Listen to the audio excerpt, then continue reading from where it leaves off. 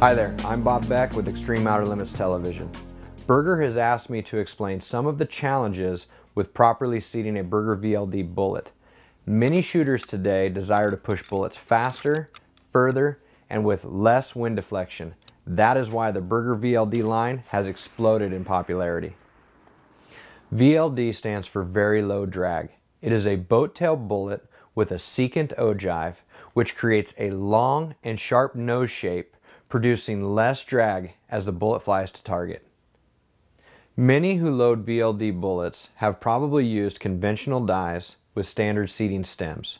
When used, standard seating stems can produce two negative results. The least of these two is when the seater stem leaves a pronounced ring around the nose of the bullet.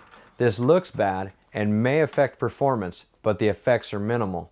A more serious issue is when the tip of the bullet bottoms out in the seater stem. Nose lengths on the best made bullets are not precisely the same. If your stem touches the tip of the bullet rather than the ogive, the distance between the rifling and where the bullet meets the rifling will vary considerably. You are also likely to have alignment problems. Both of these results are very bad for accuracy. Redding has addressed both of these results from using standard seating stems on a VLD bullet by designing a micrometer adjusted VLD seating stem. These stems are shaped to fit the bullet properly along the nose and not leave a ring. This gives you consistent seating depth and alignment. Redding dies will work in most standard presses.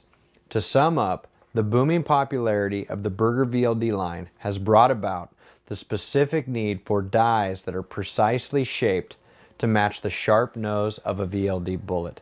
Contact Redding for more information about their dies equipped with micrometer adjustment VLD stems. As always, shoot better, shoot Berger.